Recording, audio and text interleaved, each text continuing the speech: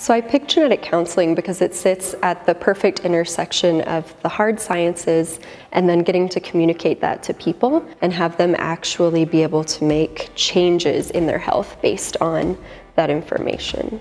I chose Baylor for a lot of reasons, but I think the biggest one was the access to the different clinical sites here in Houston at the Texas Medical Center. Being able to see patients who are of all ages, all creeds, all backgrounds, and in all kinds of different languages. Houston is the most diverse city in the United States. I think for me, diversity is having a lot of different people coming from a lot of different places. So those can be different backgrounds, different upbringings, that can be a different racial experience, a different religious experience. But I think when we have all those things together and we're able to learn from each other, that creates a much richer experience. I'm married, I have a son. It's a lot when you think about balancing your family and a program like this that requires a lot of attention, but I'm very lucky.